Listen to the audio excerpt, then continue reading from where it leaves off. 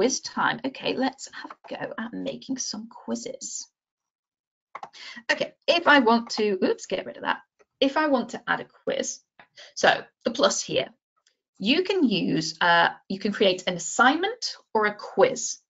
Now I'm going to show you a quiz first because quizzes mark themselves. Okay, quiz titles. So these quizzes, they are pretty good. Please be aware the software is not massively advanced, so it's not too intuitive at times. So let's say you wrote a question and the answer was increased. If a student wrote go up, it wouldn't necessarily recognize that they're the same concept. So it might be worth just warning your students about that. Quiz title: how to do the instructions, read the questions, whatever. You can put a time limit on. I tend to leave it as 60 minutes. Once the time limit has started, it doesn't stop. Okay, there is no pause button. Once they are in the quiz, they have got to complete the quiz.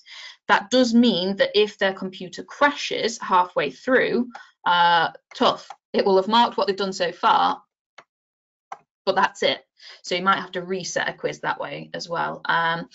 So show results to students upon completion. Yes, I'd always have that because then they can actually check through their answers, especially those that, if they, in that example, like if they put increased and it was go up, they can actually see, no, actually, it looks like I've got it wrong, but I have got it right.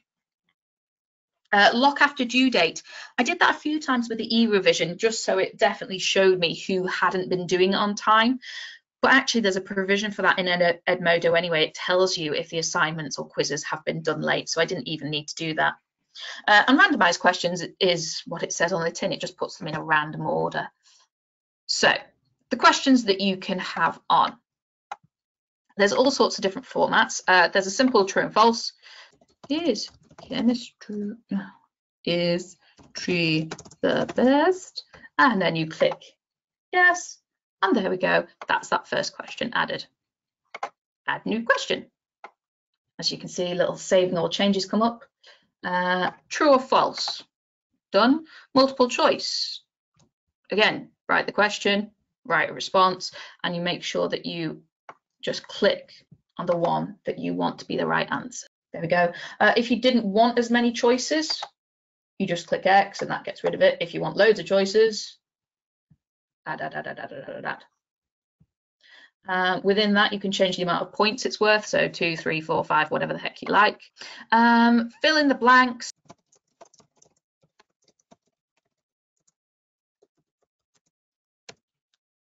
So you write a question or you write a sentence and they fill in the blanks. The blanks, you just do a little underline, and you can see down here, that's where you write in the answer.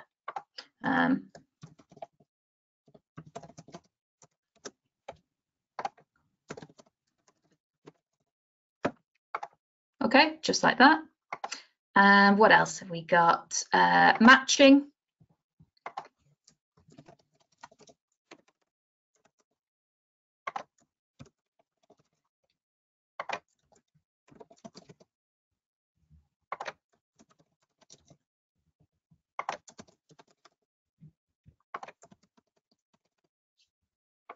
There we go. So here it's shown it as matched up to the answer. The kids will get it all mixed up. This is a sort of drag and drop when you see it actually in the preview. It doesn't work particularly well on the app. So Edmodo is available on all internet browsers. As I say, works best on Chrome, but there is an app for it as well. The kids doing the e-revision found the app quite useful, but the app still does need a bit of development. It's not perfect, and it won't do these matching ones. Multiple answer is similar to multiple choice, but where you can have more than one answer. So the way I've been using it is talking about tests for different chemicals. So I'll put that the test might be add iodine, and then the result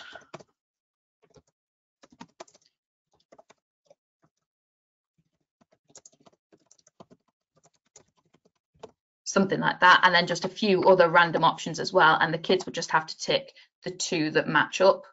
I got chatting to somebody yesterday, I can't remember who it was now, about short answers, because all of them have the ability to self-mark. So that's not you doing any marking, which is great, except for short answer.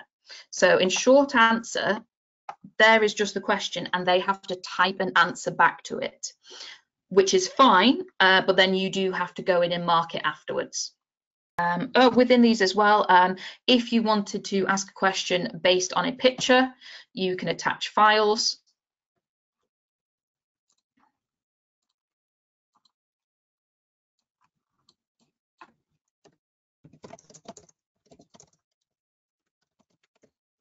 There you go, look at this planet, what is it? Your library is kind of like a little mini file store on Edmodo. It works quite nicely, you're very welcome to have a play with that. Add a link, you might want to make them watch a video. Watch this video and tell me what period of time they're talking about, whatever, match it up to however you want to use it. Okay, and once it's done, you can preview it to make sure it's actually done correctly. Always worth double checking. Chemistry is the best. True. Next.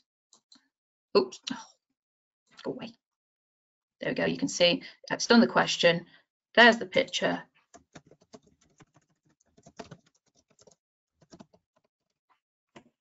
There we go. And the kids, they have a little button here to submit. Because this is a preview, it's not going to do that.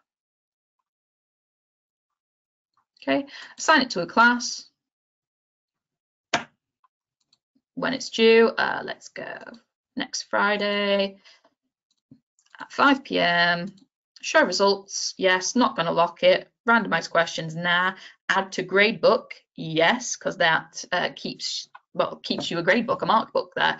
Schedule for later. If you do not want to post right that very moment, if you want it to be available from a specific time, okay, I want that to be available on Friday. 9 a.m. because that's when the webinar is, but I'm not going to set a webinar this time. I'm going to do an assignment or a quiz, assign and go. Okay, so that'll come up on that group then. Okay, so that is the quizzes. The assignments are very similar. I say similar, it works in a similar way. But it's like a free input. So assignment that I've done recently with my students is I've got them to tell me about the evolution of an atmosphere. They had to make a storyboard. So I put the instructions there. I put attachments to the PowerPoint that I had for that.